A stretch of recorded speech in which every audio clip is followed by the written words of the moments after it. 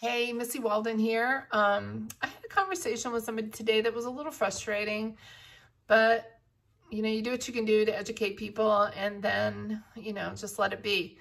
But this conversation was all around distressed properties and this market falling apart.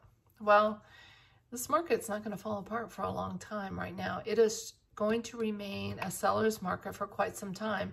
But what's going to happen is interest rates are going to go up, which they've been creeping up this week. What it does then is it takes away your buying power.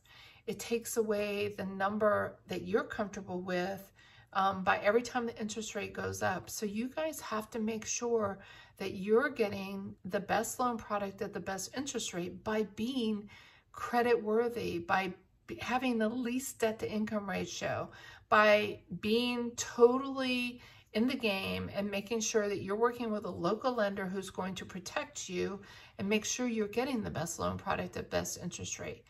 Get in the game now, because the banks are not stupid.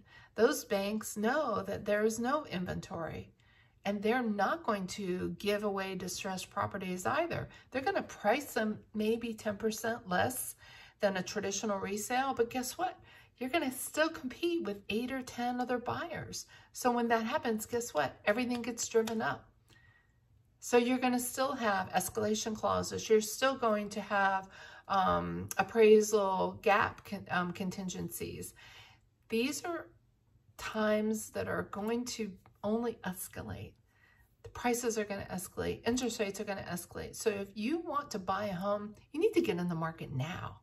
Get in the market with a local lender who's going to cover your butt and take good care of you and make sure you get the best interest rate at the best loan product. Bye, you guys. Get in it. Let's do it now. Give us a shout. We can help you in any way we possibly can. We'll be happy to do so.